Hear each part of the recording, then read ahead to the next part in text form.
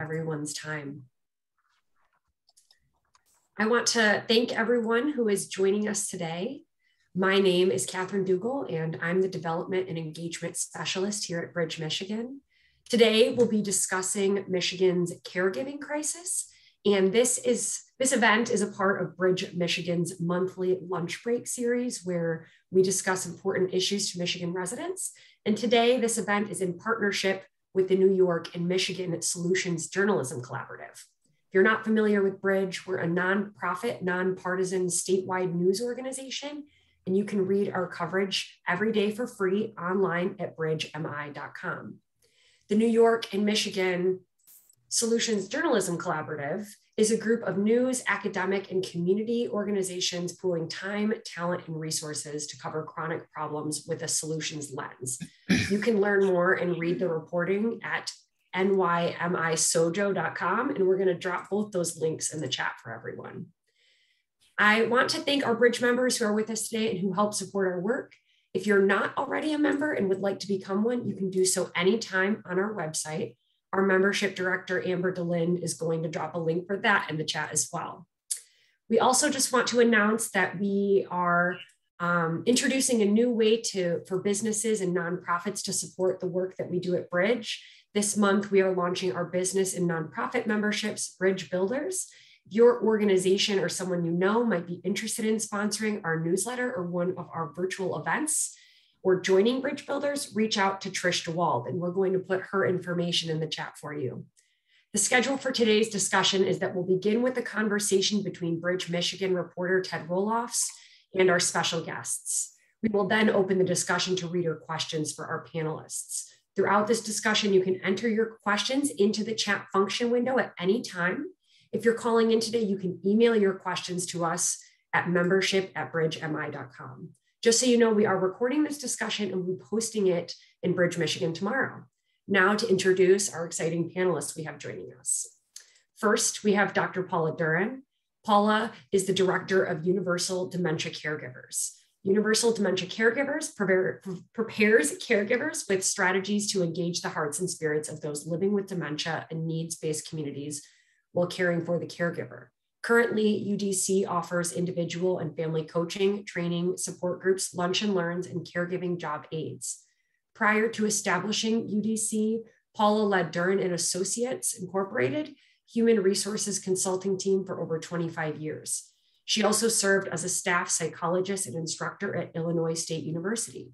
Paula is a graduate of Southern Illinois University and the University of Michigan, Ann Arbor, a Leadership Detroit graduate, and UDC was recently featured in a caregiving documentary sponsored by the Ralph Wilson Foundation. We are also joined today by Dr. Claire Luz. Claire is the Associate Professor of Family and Community Medicine at MSU College of Osteopathic Medicine and is the founding director of both MSU Age Alive and Impart Alliance. She is also a gerontologist whose research focuses on quality of life for vulnerable older adults, long-term healthcare services, particularly the elder care workforce shortage and the intersection of aging, health, and the arts. Dr. Luz co-chairs both the statewide MDHHS Direct Care Workers Advisory Committee and the statewide Michigan Direct Care Workers Coalition. Dr. Luz has served on the Michigan Long-Term Supports and Services Advisory Commission, the Michigan Society of Gerontology Board, and the National Quality Forum's Home and Community-Based Care Committee. Last but not least, we are joined today by Christine Van Landingham. Christine is the Chief Operating Officer for Region 4 Area on Aging in St. Joseph, Michigan, and has 19 years in the field of aging. Through strategic partnerships, Van Landingham develops and expands coordinated healthcare and community-based service initiatives and works with public health, academia, policymakers, community planners, and community coalitions to shape public policy and service systems to meet the needs of seniors, younger persons with disabilities, and caregivers. Van Landingham is responsible for overseeing the development of a coordinated system of services in Southwest Michigan to allow older adults to live with dignity and independence in the setting of their choice and inspiring others to join in that work. Van Landingham is a member of the Spectrum Health Board of Directors, board chair of Lakeland Hospital Watervliet, and PACE of Southwest Michigan board member. Now I'll pass it over to Ted to get us started. Thanks, that was a great introduction. And before I get started on the questions, I want to just briefly frame this issue so we kind of know where we're coming from and why this is such an important issue for Michigan. I think we all know that most people want to stay in their homes as they age. That only makes sense. It's where we feel safest and secure. But that can be more and more difficult over the coming years and decades. Michigan's getting older. The number of people aged 75 and older will grow by 500,000 over the next 20 years. That age group will go from about 7% of the population to 12% by 2040. So we need people to look after these folks. But Michigan already suffers from a gap of paid home care workers. Right now, it's about 34,000. That shortage could be as high as 200,000 by 2026. The turnover rate in this workforce is about 80%. There's also a big problem for the unpaid family caregivers.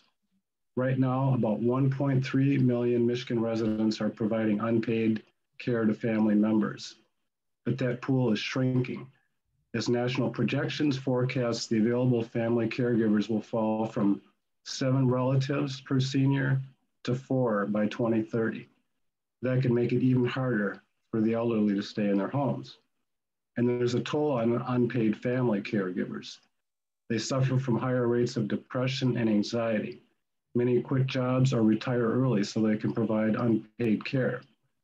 They spend an average of about $7,000 a year out of their own pocket to look after their loved ones. So that's what Michigan is up against. I'd like to start off by turning to Christine. And I wondered, Christine, if you could, basics, could you walk us through the kind of care that paid caregivers give to people? Certainly. So the direct care workers, the paid workers that help people stay in their home, provide a wide range of services. And it really is, there's no typical day. So they might be doing things like cooking, laundry, shopping, some of those activities of daily living that just are hard for some older folks or people with disabilities to accomplish on their own. Then it also ranges up to some significant personal care. So it might be repositioning someone in bed. It might be transitioning someone, toileting them, helping them with showers, bathing, everything that you can think of in terms of if you were not able to manage your own activities of daily living, be able to live alone, that these personal care aides come in, these direct care workers, and do for folks. So it's can be incredibly emotionally taxing as well as physically taxing. And a typical day might be someone might work in one client's home for 8 hours in a day, or they might spend time traveling around town and helping 3 to 4, maybe 5 people in a day's time, all with different care plans, just helping meet their person-centered needs. At some points, depending on the circumstance, depending on the individual and their home, can this work be physically difficult or even dangerous? It can absolutely be physically difficult. And so that often we're having folks have to transfer someone from a chair to a bed or to a commode, and your client might weigh significantly more than you. So learning how to transfer someone, there are clients who use Hoyer lifts, so to use the machinery and manage that. So it's a physically demanding job often, and certainly when we talk about exposure to disease or chronic or illnesses, the flu and the like, or the pandemic, there certainly is a safety risk on that side as well. What's the situation like in your part of Michigan as far as the need for paid caregivers and the supply that's available? So before the pandemic, there was already a shortage of direct care workers in Southwest Michigan. In particular, some areas of the community were hard to find workers just based on geography, but the shortage was already there in terms of not being able to staff some cases, or maybe understaffing them because there wasn't a worker to provide that care, or workers who were already working a really long and hard day were covering shifts so that we made sure that people had the care that they need. With the pandemic, that shortage has accelerated vastly. individuals. Perhaps direct care workers perhaps didn't have childcare, their kids weren't in school, so they had to leave the workforce. So we've seen an incredible spike in loss of caregivers for home care. But I will say this, the crisis goes beyond just for those who want to remain in home. Direct care workers also, these paid caregivers also work in skilled nursing facilities, assisted livings, et cetera. And facilities in our region, from skilled nursing facilities to hospice care and assisted livings, have had to shrink their capacity because they don't have the workforce to provide the care. So it cuts across care settings. And how much of this is really about basic economics? The work is hard, as I think you just explained to us, but the pay is not good at all. And I think, as I've written in some of the reporting, you can make as much, if not more, in the food service industry, retail sectors. So how much of that is at the root of this problem?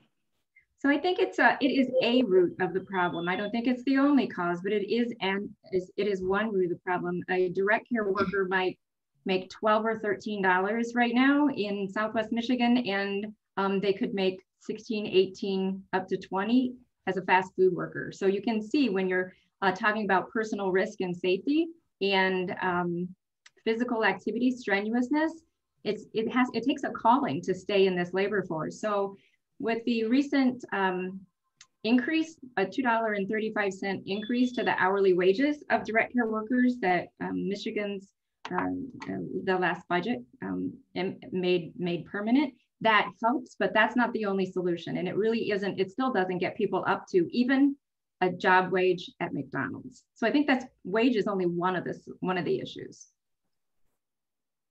How much of this is about respect for the work that's being done? It's something I've encountered in my reporting, that workers, if nothing else, want to be valued and respected for the work that they do. Yeah, I think you really hit on the heart of the issue. So it is about valuing this workforce, and financial wage is only one way that we communicate value.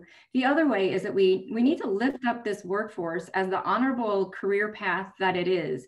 It is a high calling.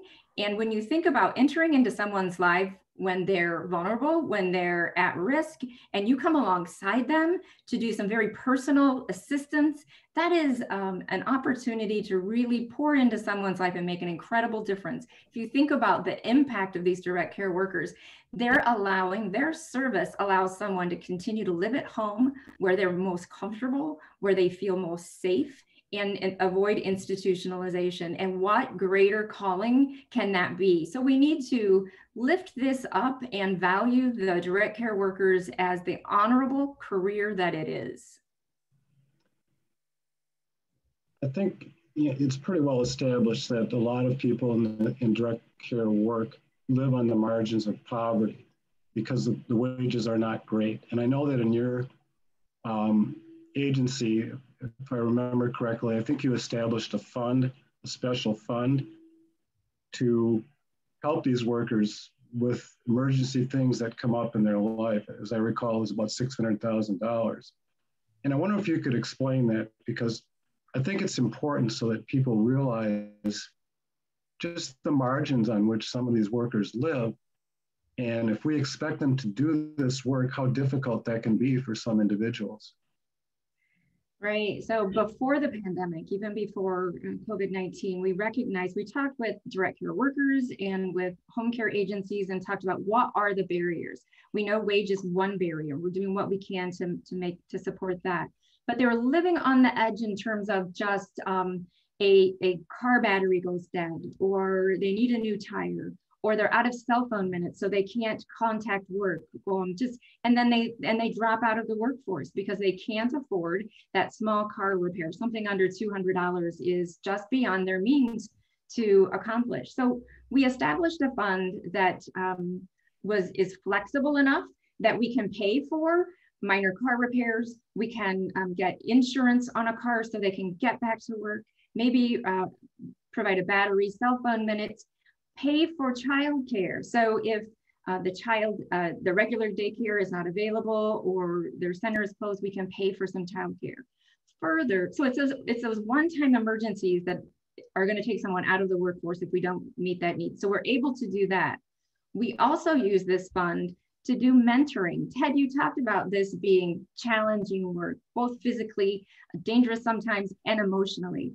There's training for direct care workers when they start this job, but when you go into someone's home and it's a unique caregiving situation that's and you're a new direct care worker or relatively new, this fund we've used to pay a more seasoned worker to come right alongside with this newer direct care worker and mentor them through the process until they really establish some ownership and some competencies that go beyond the basics, that really help them learn how to deal with challenging situations. It's so much more than just how to transfer someone, how to do medication reminders, et cetera. So those are a couple of broad categories that we've used. Is both mentoring to make sure that we help folks stay engaged in this workforce and meet those emergency needs that would derail their career if we weren't able to do that for them. Well, thanks so much for your time. That was really enlightening and helpful. And now I'd like to turn to Claire and just maybe take a step back and try to get a broader perspective on where we stand in this issue in Michigan. Could you just maybe in general compare where Michigan stands as far as comparison to the rest of the country, to other states in support for services for people who want to stay in their homes, and maybe what that looks like in the future? Sure. And first, shout out to Christine and Ted, who did a great job framing this issue and actually mentioned a lot of the points that I was hoping to make, but I'm glad that somebody's making them because Michigan is really like the rest of the United States in terms of the challenges it faces right now due to a rapidly aging population, as Ted mentioned. In fact, it is aging more faster than most other states. And nationally, by 2030, nearly a quarter of the population is going to be age 65 plus. And these are statistics that have just extraordinarily effect on all of us, both personally and collectively, with our parents, our partners, ourselves. And it also affects the economy and housing and transportation and healthcare systems and businesses and so forth. We're very much going through what many of the other states are going through. This demographic shift means that there is a higher prevalence of long-term chronic conditions and dementia, and a shift to home care because, as Ted said, most people do not want to live in a nursing home. And this increased need for long-term supports and services means we need caregivers. About most of the care is still, as it always has been, provided by family caregivers, as much as 80%. But as Ted mentioned, there's a growing shortage of family caregivers.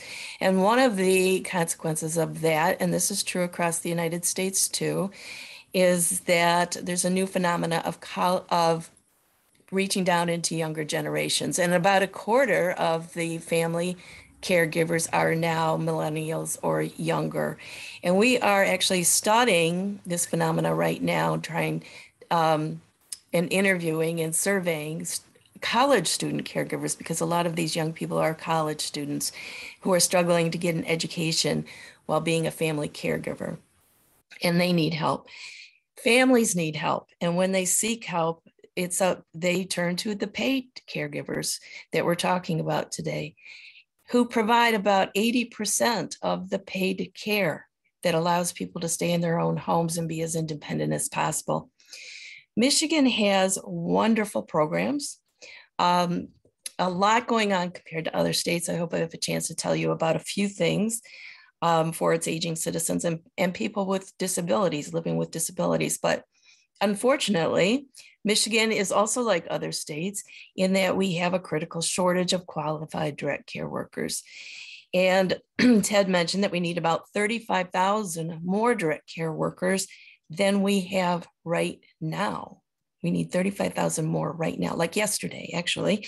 And we don't want just warm bodies. I'm assuming everybody agrees.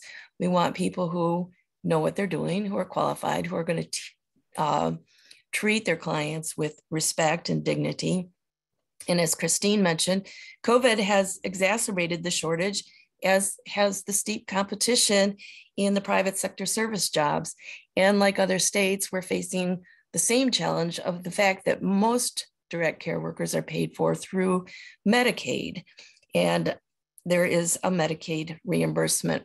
There's a cap on Medicaid reimbursement rates, which makes it almost impossible to compete with Target or McDonald's wages right now. So that's a little bit about how we compare. We're really facing the same struggles, and for the same reasons. We know why there's a shortage. We know how to address it. We have a lot of strategies on how to address it. And the good news is that Michigan really is working hard, and I'll tell you about a few initiatives in a minute to aggressively tackle this shortage. Maybe this is a pretty broad question, but how much of this, from your thinking, is about dollars, about we need to spend more, we need to pay people better, that sort of thing? And how much of this is about a recognition of how we can better support people, whether they're paid or unpaid, in doing this very important work? And maybe just general education, maybe this ought to occur to all of us, but we're all going to get older. And many of us are going to need help in our home if we want to stay in our home. So shouldn't we, in one way or another, value this more than we do right now?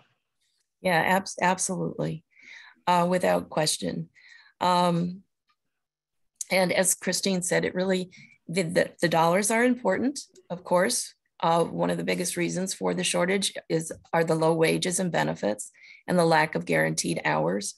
And even if we're able to raise the wages to $20 an hour, if you only have 10 hours a week, you still can't make a living wage. So we have to address wages for sure. But as Christine said, wages are not the only issue. There are also other things that we should be doing, including placing more value on this workforce.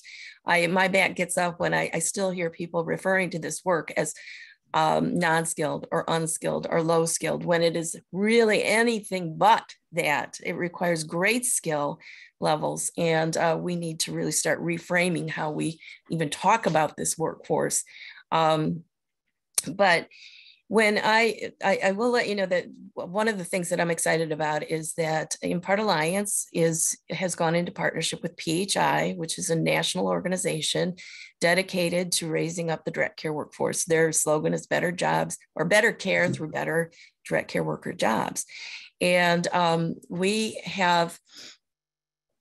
have received some grant money to work with 3 states on policy reforms related to direct care workers, and in 3 areas. And they're working with Impart Alliance to really carry this out.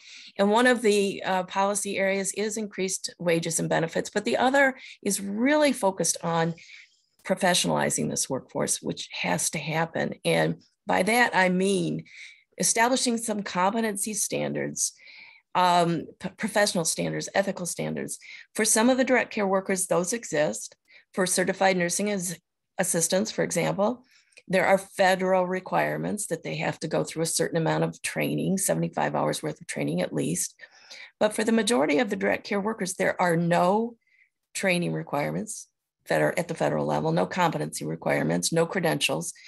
It's really hard to fight to raise the value and the perception and the wages of these workers when they're lacking these things. So professionalizing the workforce is really important, establishing competency and quality standards, developing a model curricula program that maps to those standards, creating some career pathways, providing credentials. Our society is so credential oriented, and they really need that to be able to get ahead and compete.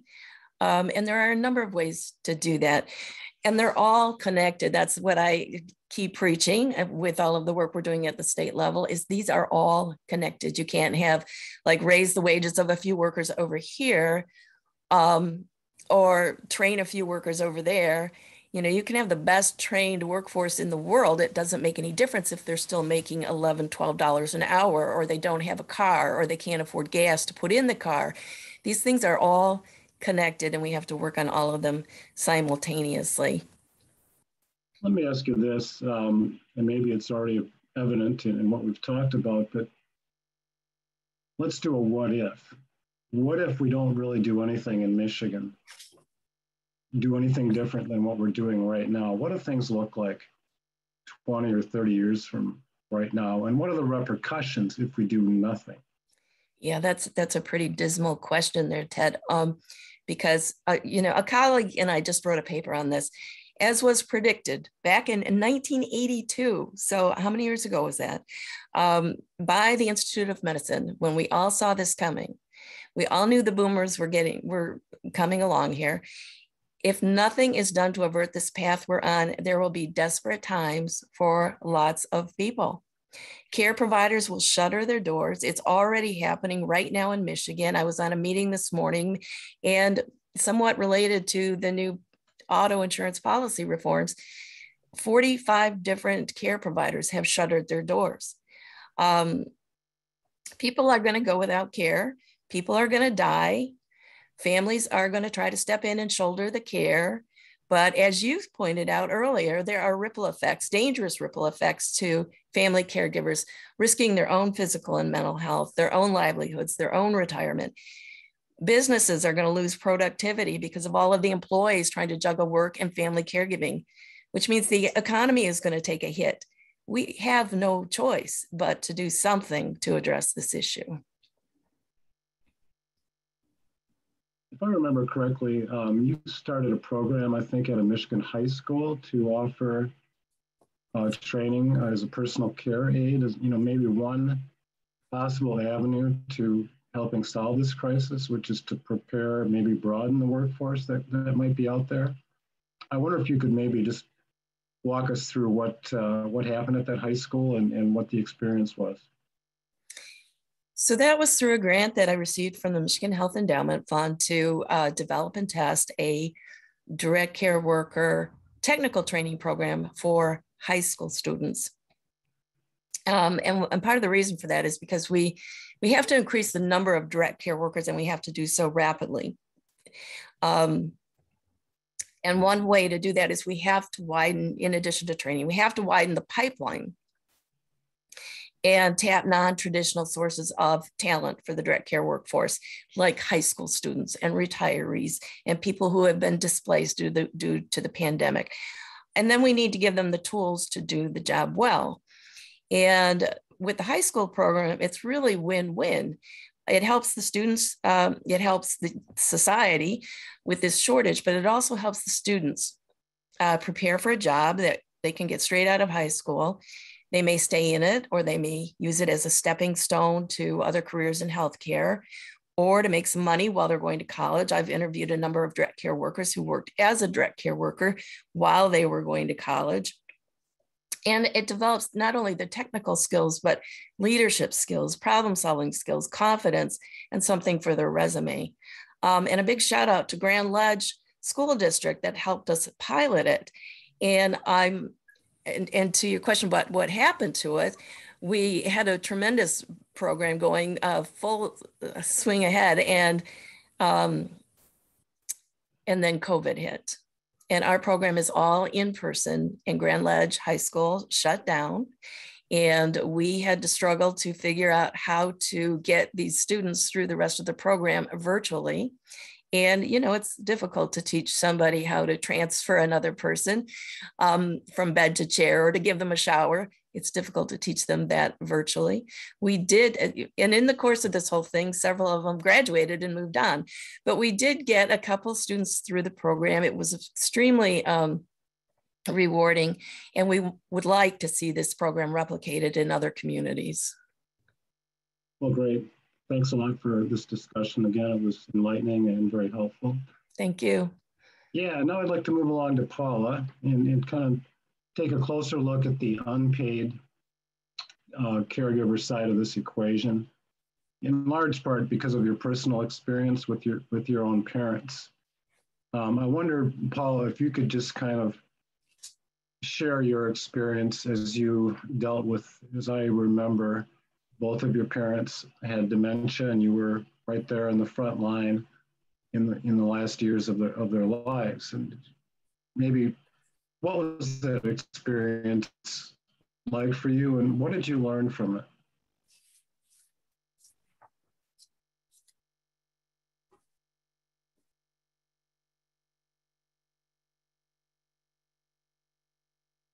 Paula, you're muted.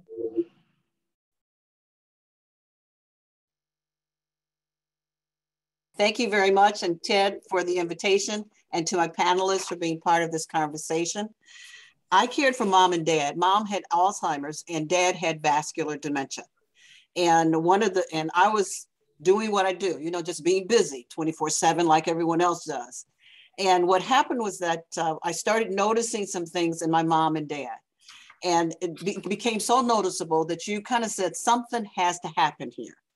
And so in caring for them, it was the most challenging, painful experience I've ever had, yet it was the most wonderful gift I could ever be given.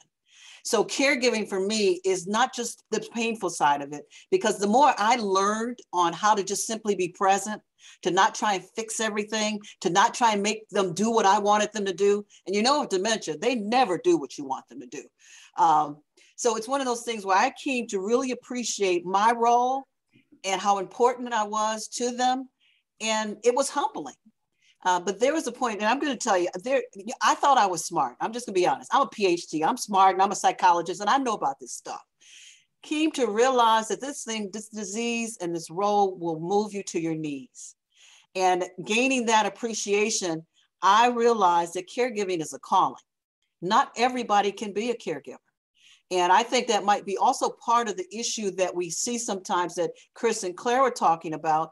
This work requires you to have a heart a whole lot bigger for somebody else oftentimes than yourself. Yet the other flip side of that is we care so much sometimes we lose ourselves. So our caregivers are burdened and they're stressed and they're not taking care of themselves, but there's a need for a balance. And so what I learned was the importance of balance, the importance of simply being present, learning that I can't control another adult, but gaining appreciation, I am in partnership with the loved one that I'm supporting. And once I came to those things, there was a peace in my spirit. The more peaceful I am, the nicer they were to me, which was amazing to me because there were some days my mother could really be mean. But I realized it wasn't my mother that was mean. It was this disease that was eating up her brain that was causing her to feel that way. And thus she struck out. And once I came really to understand those kinds of things, I became kinder. And as I was kinder, they became kinder to me at the same time. So those are some of my learnings. But again, and I said it was the most positive and yet the most challenging. It made such a difference in my life. I mean, it slowed me down so much that I came to realize that life was a whole lot more important in loving and caring for someone than the 24/7 rat race I was choosing to be part of at the time. And I think, as I understand it, maybe largely because of your own experience with your parents, you have done work to try to help other people in the same situation. I know you started these all-day boot camp sessions for family caregivers. And yes. I wondered if you could, I know we talked about this some time ago, but could you maybe just share some of the experiences that you're aware of from talking to these caregivers, just kind of the highs and lows of what these people are going through as they care for their loved ones? Yes, we started Universal Dementia Caregivers, and we focus, our byline is we care for the caregiver. We are very clear there are a whole lot of people caring for our loved ones living with various disease or illnesses. Yet are really very focused on caregivers. We're starting to see more of that. We're learning more. People are researching it more. So I put I have a full day boot camp, and the boot camp starts with, we care for the caregiver. So we start by ensuring that they have a great experience, that we ensure that they are recognized, because there's so little recognition for family caregivers, but caregivers in general, because a lot of caregivers just take on the role because there's no one else to take on the role. And so we don't give them the recognition. And so we give them, create a community in the room. We create a family. We provide them with wonderful gifts and recognition. And then we teach skills. And then we also allow them a safe space to say, I don't like my parents anymore. And people need to feel safe being angry at their parents. Someone contacted us once and says, is it okay that I'm mad at my mother? I said, absolutely, can't stay mad. We need to understand what you're mad about, because you're oftentimes mad at someone, they're not doing something that they're not capable of doing. How can you be mad at someone if they're not capable of doing it? But so we get into those kinds of conversations. We celebrate the caregiver. We understand what Alzheimer's is. We understand our personal reactions. We talk a lot about self-care because self-care, the healthier the caregiver, the healthier the person you are supporting. So the kinds of things they bring in, Ted, they range from my mother doesn't remember my name to my daddy thinks I'm his girlfriend. And these are the range of issues. And how do you deal with them? So one young woman called and said, my daddy grabbed my part of my body and said, what should I do? And she was just so upset. I say, first thing is you got to manage you.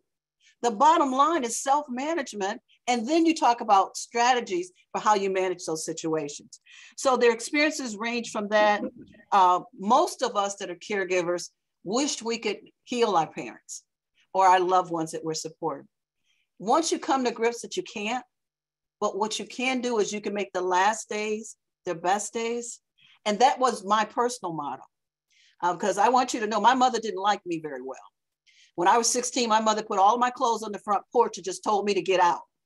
So here I am now, the guardian for my mother and my father, which means I had to work through my junk because sometimes caregivers have issues towards the person they're serving. So I had to release my mother from not what I thought being a good mother. But then when I realized there's no book on being the best mother of the world, our parents are who they are and we give them grace as they gave us grace. So that's some of them. They range in their emotions. There's some caregivers that have just lost themselves. And one of the things we focus in on is helping them redefine themselves. Because now I am a caregiver. Oh, no. You are a whole person. Mind, body, spirit, emotional, and social. So we teach that so we get them strategies on how you continue to be a real person, quote unquote. And somebody out there saying, how do you have time? There's no time to take care of yourself. There's no time. If you don't make time, you will die before the loved one. And the research already shows that. Many of our caregivers are dying before the ones they're serving as a result of the time that they're spending. So those are the kinds of things. So we also will provide for them a real space to talk. And when you're in a room and people actually understand you, what a powerful moment. And they're not judging you and they're allowing you to be honest. And so that's what we try to create in this boot camp setting. And then, afterwards we will also provide support groups online and various other supports. But those are some of the initial things that came to mind when you asked that question. Let me ask you this, and I think you've reflected on a lot of this already, but how important is it that people in this situation know that they are not alone, which I think is a very common experience. And a lot of people go into this with zero training, zero knowledge of where to turn. So they're immediately, 10 feet underwater and they're just in it and they don't know what to do. But how important is it that people know that A, they're not alone, and that B, there are resources out there to help them? It's very important because part of the challenge is family caregivers don't call themselves caregivers. Oh, I'm just a daughter who happens to go get the clothes or do this, doing little things, because it starts with little things. And then before you know it, it's consuming you. And they're still not calling themselves caregivers. I said, okay, never call yourself a caregiver. I don't have a problem with that. But we need to figure out, how do we get you to start asking for support and assistance? And there's some families that have been raised, all our stuff stay in the house. And what we found with communities of color, oftentimes dementia in particular is viewed, sometimes thought of as a mental illness. Well, in the African-American community, we hide mental illness, but we're getting better. Hear me, we're getting much better at that. But what we do is it's really important they know they're not alone and it's okay to ask for support. And you don't have to get lost in it. But unfortunately, sometimes when they finally ask for support, it doesn't work. And then when it doesn't work, they withdraw and never ask for support again. So we need to make sure that the services that people, it's almost like when you go into a facility, no matter who you speak to, they can send you to the right person versus, I'm sorry, I'm responsible for this. I'm not responsible for that. Once you do that to a caregiver, you've lost them, especially family caregivers. They had enough nerve to actually come out. They need to know they're not by themselves. And when you start talking to them and they hear you talk about issues that they're facing, I mean, straight talk about what they're facing, they then realize, okay, I didn't do so bad. There are times they finally say to us in some of our sessions, I'm not really doing a bad job, am I? No, you're not. You're doing a great job. You're doing the best you can. Let's continually know that there are services out there. There are resources available. There's respite support, but in some communities, they don't even know what that word means. What's respite? Well, part of this, I mean, stop calling it respite. How about a timeout? Let's change our language so it fits the groups that we're finding. And I'm hoping the researchers in this conversation are looking for ways to help them better self-identify earlier so they can get resources earlier because they're not caregivers. They're just doing what they do. So back to your question, it's very important that they know others are in the same space, that they're actually understood, and that it really is okay if you don't know how to do everything. Because what's funny is somehow you weren't perfect before you became a caregiver, but all of a sudden I'm a caregiver and I now have to be perfect. So I'm one who stresses that. Were you perfect before doing that other job? No. So what happened? Well, it becomes more emotional. And so, yes. And in particular with dementia, it's such a hard disease to deal with and for people to understand because you can't put your hand on it. Cancer. Oh, I understand cancer. But this whole thing about dementia, it's sometimes we think they're clowning. Sometimes we think they're fake. And watch, when so-and-so comes over, they're going to behave differently. And sometimes they do. So helping the caregiver know it's okay, it's safe to actually ask questions, to seek support, and it doesn't diminish your role, and it makes you healthier because a healthy caregiver provides healthy care. And one final question. How much room for growth do you see in Michigan to provide this kind of support for the unpaid family caregiver? I mean, just how much room for improvement is there in Michigan? Well, this is, I don't have as much knowledge as the panelists, but I'm on a statewide committee now. And one of the things we're talking about is how do we get caregivers more support? How do we get them to self-identify? How do we, different things. It is very important that we, first of all, honor this role. And I don't just mean just for family caregivers, for caregivers in general. We need to honor the role because when we talk about service sometimes in this country, service is not necessarily viewed as honorable.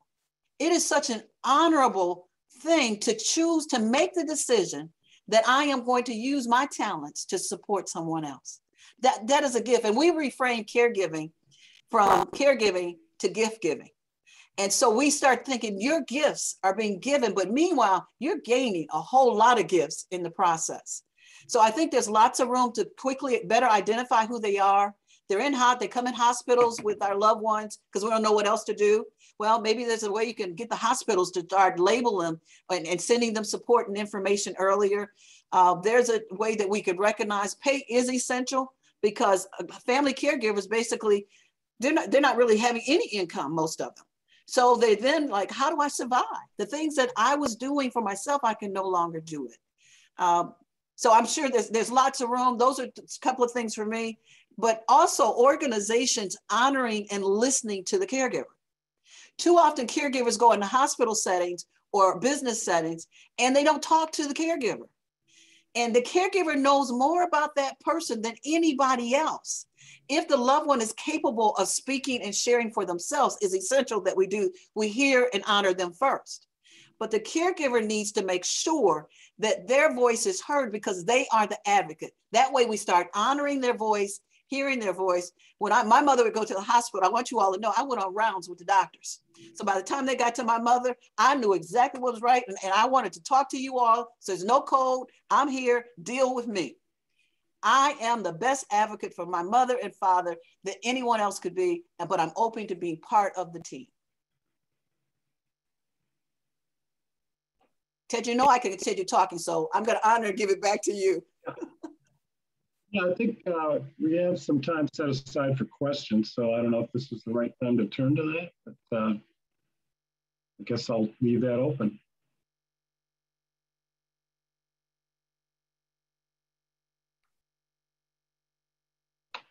So I'm wondering, are there questions for our panelists?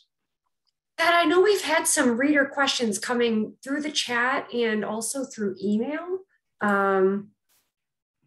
We had a number of questions in the chat so far.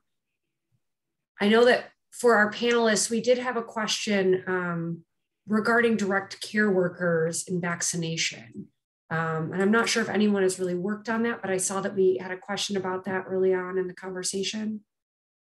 So I could speak to what we're doing in our region. So we're working with our direct care worker employers to talk about vaccine access. Early in the pandemic, we made sure that the health departments and the health systems had the numbers of direct care workers and the agencies for which they worked, and we streamlined clinic access so we could get those direct care workers who wanted to be vaccinated, and we worked on education and got them seamless access to clinics, because sometimes that was a barrier just in terms of the rollout and are they eligible. Certainly there was some confusion around that. So we made sure they had access and education. We work with our the employers in our region to understand where the vaccination rates are and where the barriers are. Is it transportation? Let's tap that fund so that we can get them to the clinic, et cetera. So I think it's about information, it's about education, and it's about access, making sure that we understand the barriers, we honor, we listen to their questions, and we get them good information, and don't devalue their questions, and really making sure that they have access to getting all their questions answered, and then that logistics are not a barrier. So that's what we're doing in our region. I'm just looking here through some of the questions that have come in. Ted, can I just say something about the vaccine hesitancy? Yeah, go ahead. So at the state level, we have some, as I mentioned earlier, some great initiatives happening at the state level. About 18 months ago, Dr. Alexis Travis, who was at that point in time the director of MDHHS, Aging and Adult Services, initiated a statewide direct care workforce advisory committee, which I co-chair, and it's going strong. We have 3 very active work groups. One of them is around professionalizing this workforce. I talked a little bit about that earlier, but one of them is around PPE and vaccinations. And, the general concern is that I agree, Christine has a good program going there. You have to make it as accessible as possible and get out good, solid information about it. Nevertheless, there are direct care workers who are vaccine hesitant. And why is that? How do you reach them? Those are some of the questions we're wrestling with. And it's not just direct care workers. I mean, there are people who are vaccine hesitant, other healthcare workers, police officers, people that you would think, are there to protect the people and help people stay healthy. You wonder why this hesitancy exists. So we're trying to understand that and figure out good messaging to address the people that are hesitant to get a vaccine in the first place, and find out, like Christine said, is it a transportation issue? Is it an access issue? But if it is just straight up hesitancy, how do we handle that? I see another question. I imagine this is probably on a lot of people's minds as they think about caring for a loved one. This question is just simply, any tips on planning for my mom's care in advance of a crisis moment? Anybody who wants to jump in on that, feel free. So yeah, I'd like to jump in on that. I think what wisdom you have right now to be thinking about this in advance of a crisis moment. So most likely a crisis moment is coming. So it starts with getting yourself educated. I encourage you to reach out to your local area agency on aging. Their information and access services can sit down with you, talk about what your current situation is, what the goals of your parents are, and what your current situation is, and plan for what services might be available as you move through the journey. We talk about, someone asked about how do you help people identify as a caregiver? We talk about it being a journey with your aging parents, and that makes sense to folks. And as they get into it, they realize, oh, I probably am a care partner or a caregiver. But I'd encourage you to reach out to your area agency on aging and find out about what services are available. How do I make a plan? Make sure that advance directives are in place so that you've got the power of attorney or that your parents have named that, so decisions can be made should they not be able to. But it starts with information and conversation, and the AAA is a great place to start. I'm sorry, Claire, go ahead. Well, I would just like to add that it's really important to talk with the family member, the person that you're concerned about, and find out what their wishes are, and find out, there's some really good books out there on how to get these conversations started.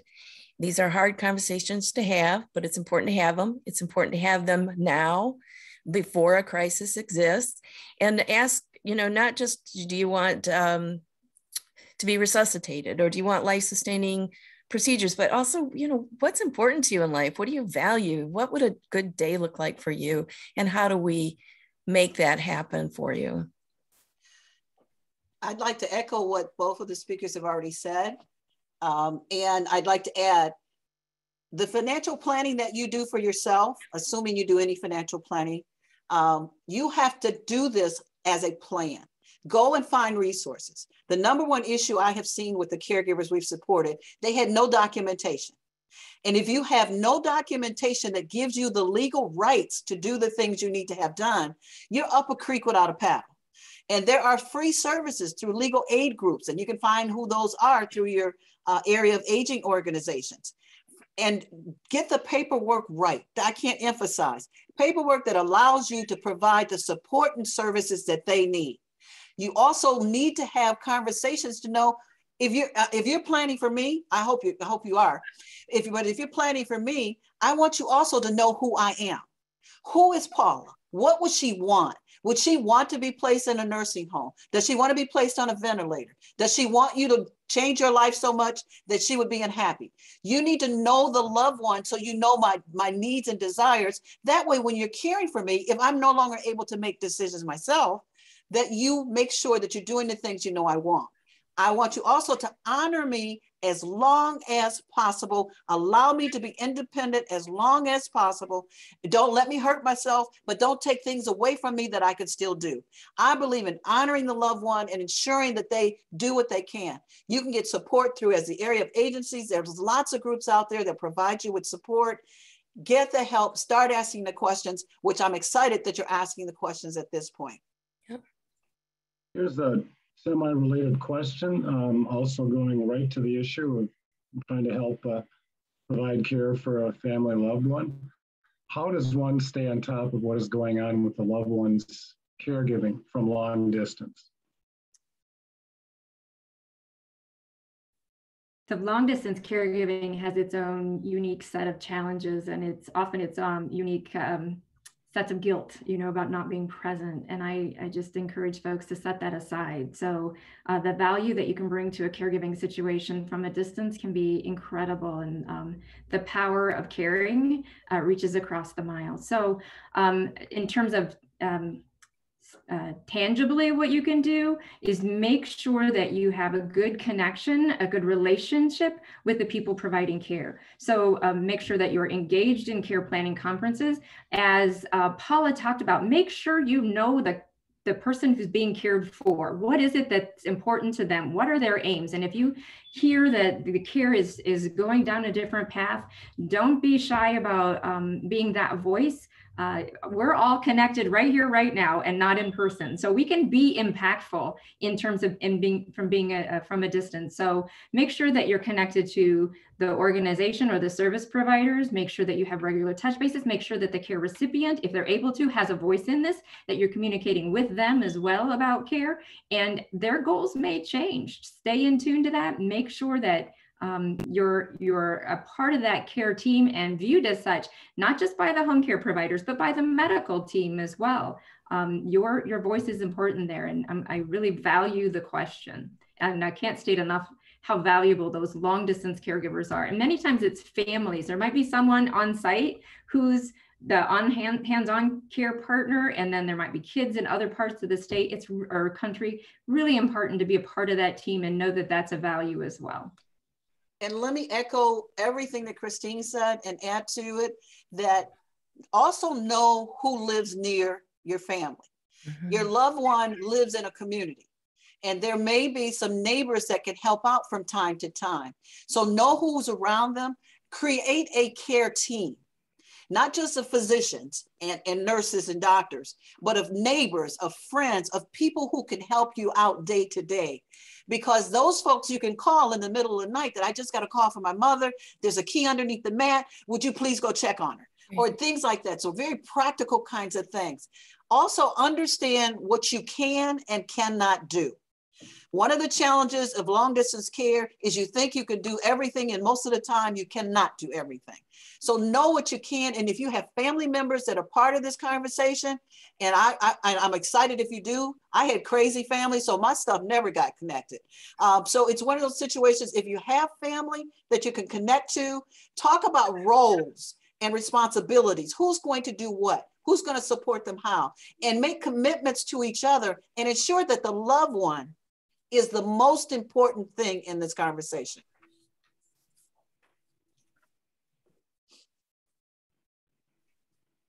I think we're getting pretty close to being out of time. I don't know if we have time for any more questions. I think we probably have time for one more quick question before we close out today to be respectful of everyone's time. Okay. I do have one more. This is, I think, Claire, you already talked about this, but I'm going to throw this one at you. This is someone asking, can Michigan create a credential for direct care workers like that in the state of Washington in order to require certain training and a professional designation? And maybe the follow-up to that would be, how would it do that? Yeah, absolutely. And that is really an important thing to do. Washington State is a little unique, and they've been able to do that. They have a very strong and positive relationship with the SEIU union. And so our political situation is a little bit different here in Michigan, but we are working hard at these state initiatives that I mentioned, that I could not be more hopeful and more proud of Michigan for putting together these state leaders, really, who are now working together. And one of the things that we're doing is pushing for a statewide direct care worker training infrastructure, which would include a training arm and a credentialing arm. And that can be done either from within state government or outside of state government. But we have submitted a proposal to MDHHS for this, and hopefully to be able to use some of the Biden ARPA funds for it. But regardless, we have to figure out a way to have a statewide credentialing program. And we've been in active discussion about how to do that, and I'm very hopeful. Well, thank you.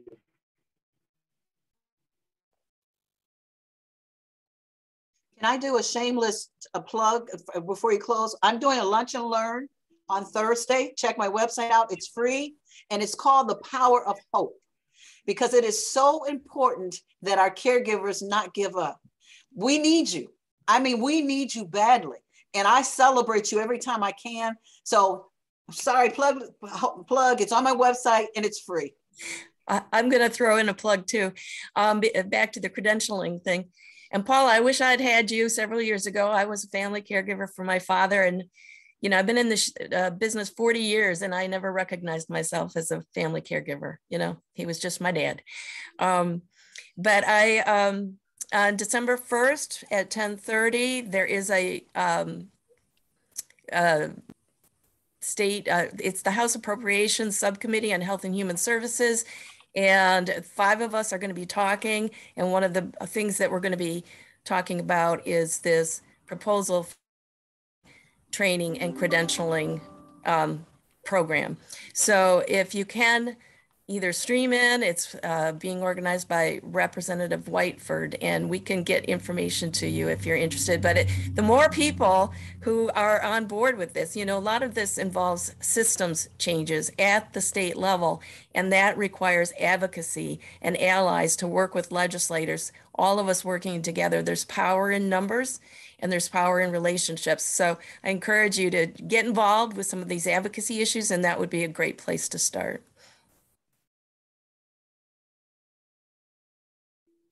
All right. Well, thank you so much, guys, for coming. I want to special thanks to Christine, special thanks to Claire, Paula, and Ted. I want to thank you to our readers and our viewers. Thank you for joining the discussion today.